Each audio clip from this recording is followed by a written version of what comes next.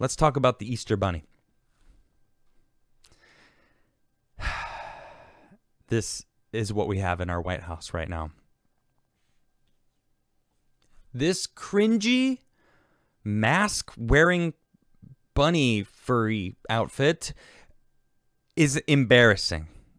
And it just doesn't stop. Why? They are both vaccinated. Why do they need to wear a mask? Why? Why is the bunny wearing a mask? They're trying to make masks cool? You guys look like fools. You look like fools. You make us look weak as a country, Joe Biden. You make us look weak. No wonder all these different countries are making fun of us, telling we're not going to let that virus of woke race ideology come to our country. No, no, no, no. We see it. It's ridiculous. It ain't coming here. But it's infecting everyone here. Look at this. Ugh. My goodness, though. Why? Okay. We're talking about the Easter Bunny here, right? Got to stay on subject with the Easter Bunny. What is the origin of the Easter Bunny? Why? What is the Easter Bunny? Pardon me. Easter is the Christian celebration of the resurrection of Jesus. But the seasonal chocolate eggs and the bunny who deliver them are nowhere to be found in Scripture. Okay, the exact origins of the Easter Bunny are clouded in mystery. One theory is the symbol of the rabbit stems from pagan tradition, specifically the festival of Astor, or Estrée. I don't know exactly how to pronounce that, but the goddess of fertility, whose animal symbol was a bunny. Rabbits, known for their energetic breeding, have traditionally symbolized fertility. Eggs are also representation of a new life, and it's believed that decorating eggs for Easter dates back to the 13th century. Hundreds of years ago, churches had their congregations abstain from eggs during Lent, allowing them to be consumed again on Easter. According to History.com, in the 19th century, Russia high society started exchanging ornately decorated eggs, even jewel-encrusted, on Easter. But how did the Easter Bunny begin delivering eggs on American shores? According to History.com, the theory with the most evidence is that the floppy-eared bearer of candy came over with German immigrants. And this is a quote from History.com, I'm assuming. According to some sources, the Easter Bunny first arrived in America in the 1700s with German immigrants who settled in Pennsylvania and transported their tradition of egg-laying hare called Osterhase or Ashterhase. Their children made nests in which this creature could lay its colored eggs. Eventually, the custom spread across the U.S., and the fabled rabbit's Easter morning deliveries expanded to include chocolate and other types of candy and gifts, which, while decorated baskets replaced nests, traditionally, children often left out carrots for the bunny in case he got hungry from all his hopping. Bunnies aren't the animal traditionally associated with Easter in every country. Some identify the holiday with other animals like foxes or cuckoo birds, which is kind of cool. I actually got a basket. Someone in the house, shout out to Christina, she got me some Easter stuff, which I haven't had in a long time. I actually got a little Pez bunny, funny enough. So now I've got a little Pez bunny. I like Pez. They're great.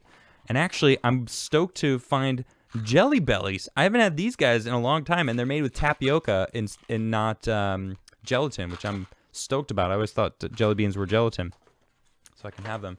And she gave me some other cute goodies, and so thanks for that. But I want to show you guys that there is actual like pink bunnies. This is a real bunny. Check this thing out. Look at this cute pink bunny. This is a real animal, okay? And it's what is it? Let me see.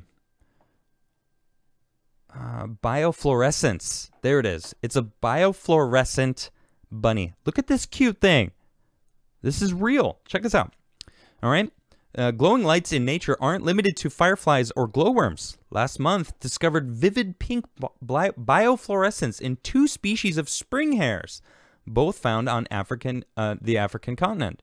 Biofluorescence generally describes the process during which particles in an organism's tissues absorb wavelength, high-energy light, and after keeping some of that energy for itself, shoots the wave back out in a lower energy and thus a longer wavelength. Short wavelengths like UV and blue light go in, then are emitted as longer wavelengths as red, orange, yellow, and green light. This colorful light show has been observed in fireflies, fish, reptiles, amphibians, and birds. 3 groups of nocturnal mammals, flying squirrels, opossums, and a monotreme duckbill platypus. And I actually have an image of these guys right here. So here's the flying squirrel in all its glory, and then the platypus, and they glow. It's pretty cool. Let's see. Notably, each of these 3 groups inhabits a uniquely diverse ecosystem across 3 different continents, and none of them are closely related. Adding in these 2 species of spring hares suggests that the glowing trait is more widely distributed throughout many species of mammals than previously thought, says Eric Olson, a professor of natural resources at Northland College and the lead author. Quote, "I have a feeling the spring hare won't be the last of mammals to surprise us with this trait." I mean, look at these cuties, man. Hold on, there's one more. Look at this guy. It's kind of like a little rat rabbit. They are, too. Look at them. They're really, really slender. Anyway, very cute. I love this first guy. I just love this guy. Look how cute he is. Anyway, where was I? Olson also contributed to the studies documenting biofluorescence in flying squirrels and platypuses.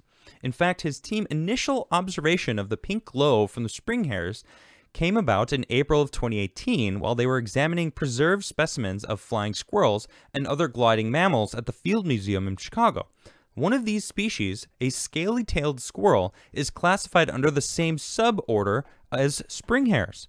So when we were looking through the drawers in the dark with headlights on, we found the scaly-tailed squirrels, which didn't exhibit biofluorescence, but by chance, we looked in the neighboring drawer, which contained their closest living relatives, the spring hares. Olson explains, "We saw this pinkish-orange biofluorescence in the drawers, and that was an exciting moment. Seeing something like this, probably for the first time, it really stoked the fires of curiosity." To understand the pink glow, Olson and his team launched an extensive characterization of its patterns and chemical basis. They examined 14 museum specimens, which included 8 specimens of Peditits capensis of Angola and Botswana, the 6 specimens of, I don't know how to say this word, Pedets and Surdaster found in Kenya and Tanzania. So I guess it's just different species of these spring hares, which is interesting that they say that they're related to squirrels because they really, here, let me go back to this other picture. It really looks more like a rat / squirrel than it does a rabbit. So I didn't realize how close that they really were together. It was kind of cool. All right, but it's really cool. I just little backstory as far as the history of the Easter Bunny, but also dropping the fact that there is actual pink bunnies out there, which is kind of spring hares, whatever, semantics. It's a bunny, and very cool. I love it.